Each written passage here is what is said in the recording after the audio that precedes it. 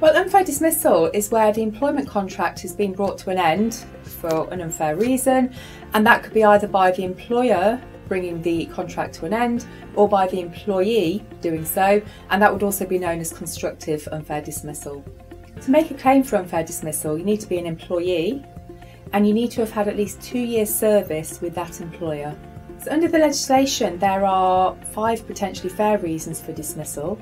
They are conduct, capability, redundancy, illegality, and some other substantial reason.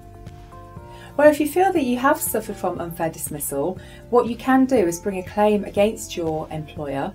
And what you need to remember though is that claim needs to be made within 3 months less 1 day of the date the contract terminated.